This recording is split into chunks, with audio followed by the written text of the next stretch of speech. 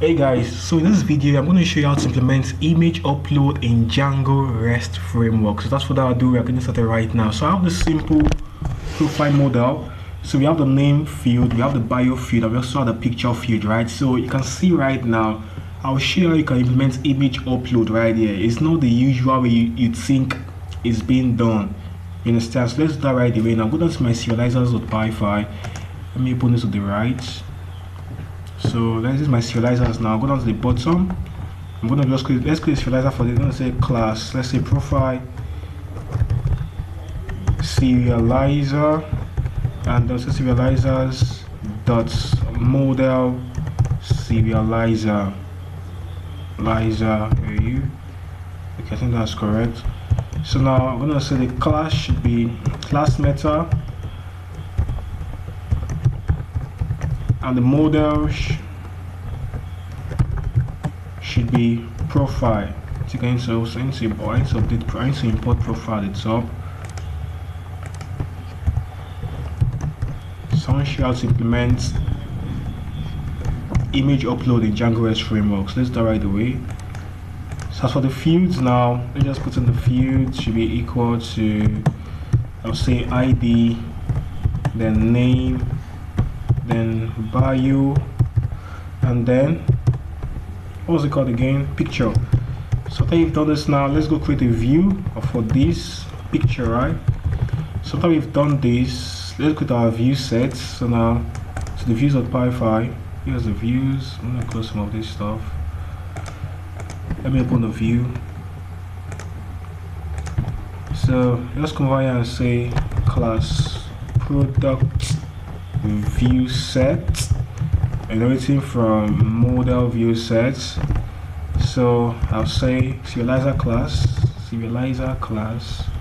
Let's say query set. Let me import this stuff first from those serializers. Let's import profile serializer,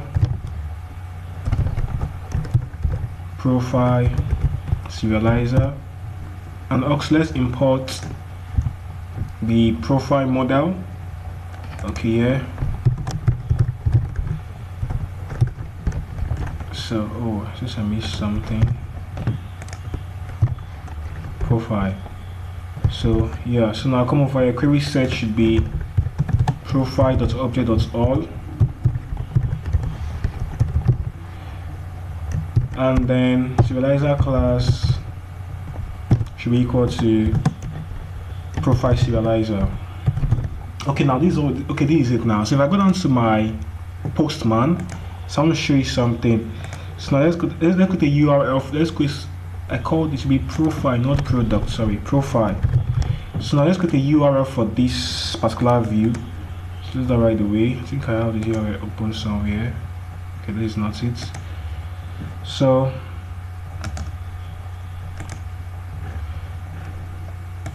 okay. So just add one more. Let's just add, I'm gonna say router.register, and I'll say profiles,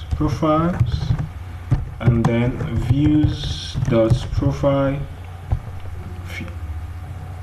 view set. Okay, so this is it now. Go down to your Postman and let's see something. Okay guys, so now I just have to change my URL path to this.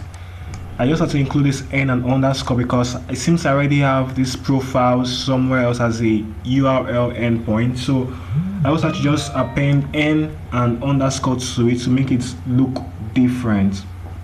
Hope you get. So once we've done that now, go down to this endpoint now, this URL n underscore profile, so you can create a new profile, right? Okay, so now let's do that right now. Go down to this. Here's Postman. Okay, I'm going to create a new tab. So now let's go down to localhosts, then 8001. That's our current port number. Then /API, then n underscore profiles.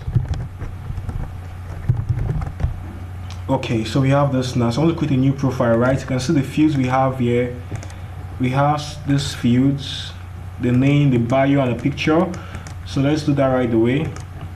So I'm going to use the form data.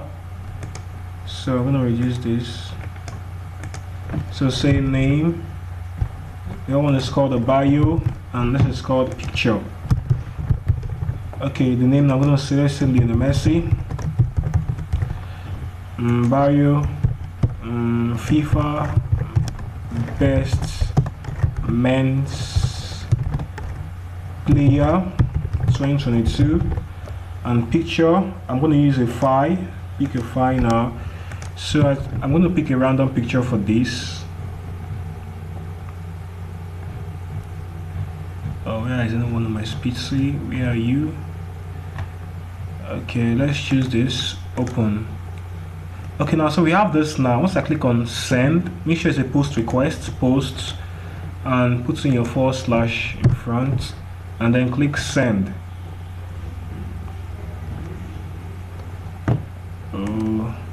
Okay, you can see now we have Lionel Messi on the screen. We have Messi created now, and you can see we're also able to add our picture. You can see the picture URL. It's worked, right?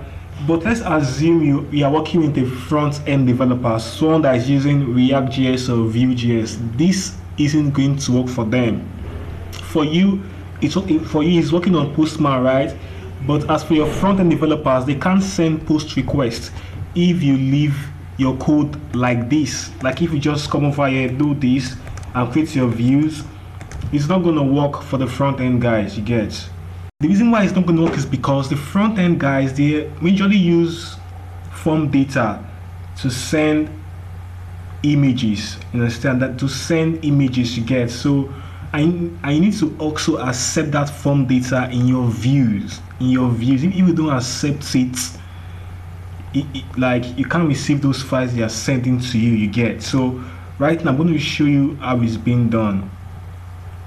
Okay, first of all, you just paste this in. So just import this from REST framework.parsers. Import your multipath.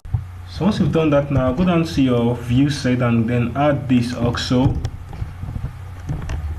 Add your parser classes. Remember, we've imported the multipath parser and the form parser at the top, right? So after you've done it, you're not done yet. So you're going to also override the create function in our view set. So I'm going to say def, then create. Okay, perfect. So that is all I need there. Okay, so let's do this now. So I'm going to do this. I'm going to simply get. So as I said before, the front end guys are going to use the form data to send requests to our endpoint, and we need to accept this data through the form data they send to us. We need to accept it in the form data style, and this is how it's being done. So say request dot data, then square brackets, then the name of the field, which is what we have here. So to get the name, I'll say name now, and then do the same thing for your bio instance. So do the same thing, request of data, and then we do bio. The same thing applies for your image, for your picture, do the same thing. So yeah. So after we've done this now, just come over here. We'll then say, I spelled picture wrongly. We'll then say profile. Let's import profile at the top here. I think it's imported already. So just come over and say profile.objects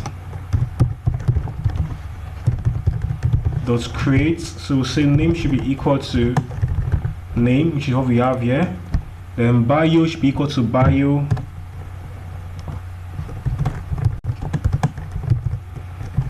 And then picture should be equal to picture. Hope you get that. So once you've done this now, so let's return a response. So right now, I already returned the response. I just copied and pasted this out here, so you don't have to waste time. So now these are response now. So I told you this is how we do it. You understand? So let's go and try again. I'll see if this is also going to work. Okay, now we're on the same endpoint, the same thing. So I'm going to change this to Ronaldo. Let's say Cristiano Ronaldo. And let's put 2021 here. Okay, so let's see if it works also. So let's click on send. You can see what am I having stored there. Let's solve the problem is okay. Right, say we haven't store created successfully. What I passed here is profile. I don't know why the clash, but it's fine. So let's check the database right now. Okay, database to confirm. Okay, sorry, we don't even need to go that route. Go down to your Postman. Come over here. Let's click on use the get method. Let's send. Okay, now I think you can see we have Ronaldo created. We have Ronaldo created successfully. Ronaldo created. We also have Messi up here. You can see now.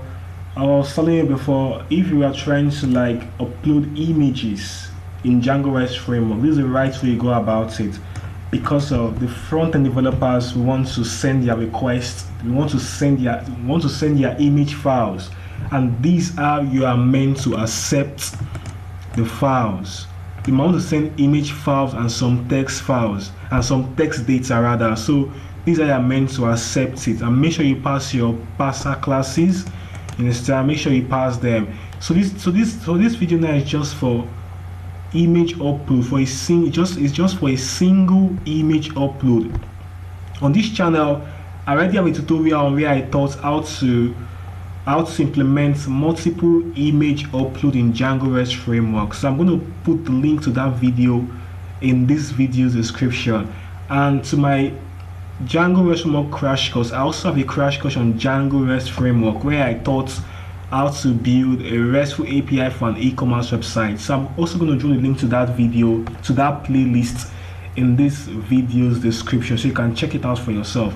As I was saying before, to do this, you create your models, then your serializers, then your views, like we have here.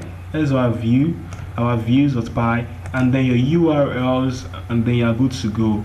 You understand? So that's it for image upload in Django Rest Framework. So check this video's description for how to upload multiple images in Django Rest Framework, and also for your crash course in Django Rest Framework. So just check this video's description, you'll find all the links you need there. So I'll see you in the next video. So stay blessed and bye bye.